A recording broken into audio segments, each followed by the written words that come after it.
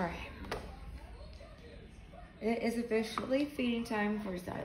I feed her every 2 days, and today is the day. She looks like she's making her a pre-molt web. I have a little thing of blue bottle flies.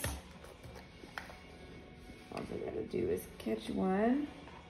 They have been refrigeratized, so they are pretty easy.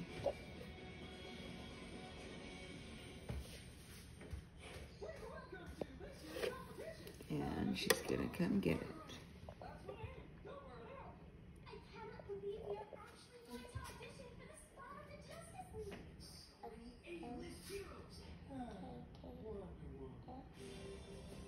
Good job, girl.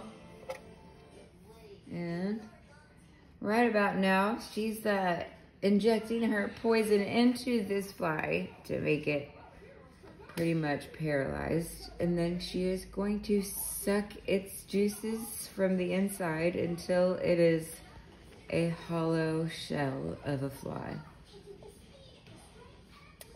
Savage yet beautiful. Thank you for watching.